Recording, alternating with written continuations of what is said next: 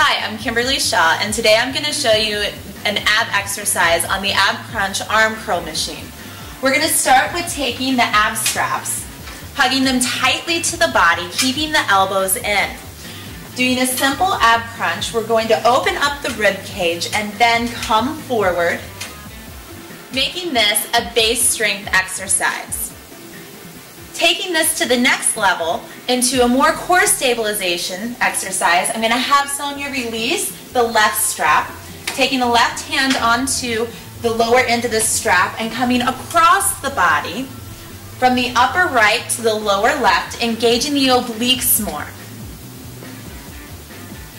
This is more of a core stabilization exercise. Taking it one more step up into a dynamic movement, we're simply going to come up to our feet, left leg slightly forward, right leg back close to the machine, coming across the body once again into a dynamic movement. Here I have showed you 3 different types of ab exercises, one being the base strength in the seat, the second one being more of a core stabilization exercise coming across the body, and this being a dynamic movement.